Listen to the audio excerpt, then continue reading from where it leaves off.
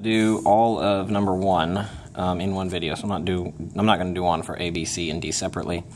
The cosine of 390, so remember 390 is bigger than 1 time around, so if you subtract out the 360, we're really just looking for the cosine of 30 degrees. So you can see that 30 degrees is right here. Remember, cosine is x, sine is y, tangent is y over x. So the cosine at 30 degrees is just this x coordinate right here, which is root 3 over 2.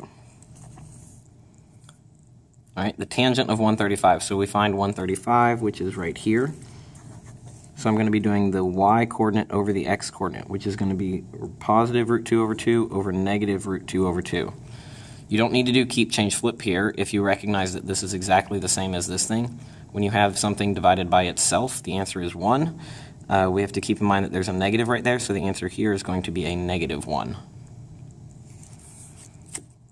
Negative 60, so you can either go to positive 60 and then reflect it, so we're right here, or you can take 60 degrees away from 360, which puts you right on 300. So I'm looking at this point right here. The sine is the y coordinate, and so the y coordinate here is negative root 3 over 2.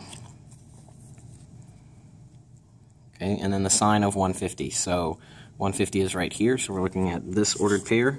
Remember, sine, again, is the y coordinate, so the y coordinate there is positive 1/2.